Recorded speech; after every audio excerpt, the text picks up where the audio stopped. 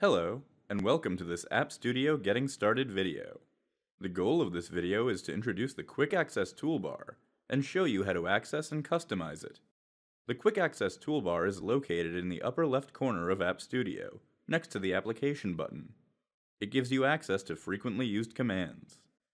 By default, the toolbar includes the Open, Save, Save All, Quick Print, Undo, Redo, Cut, Copy, Paste, and Run commands.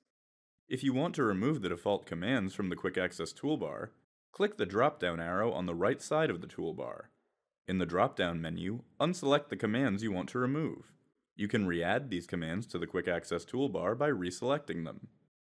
If you want to add new commands to the Quick Access Toolbar, click the drop-down arrow and then click More Commands to open the Customize dialog.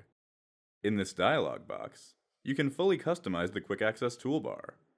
From the Choose Commands From list, you can select an area of App Studio that contains a command you want to add to the toolbar. Select a command and click Add to add it to the Quick Access Toolbar.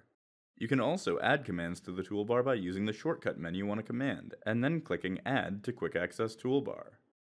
In the Customize dialog box, commands are represented by the same icons that appear on the ribbon. Not every command appears as an icon. A command that does not have an icon, but has a vertical arrow, is a command group.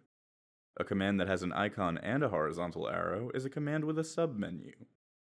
You can add all commands, command groups, and commands with submenus to the Quick Access Toolbar.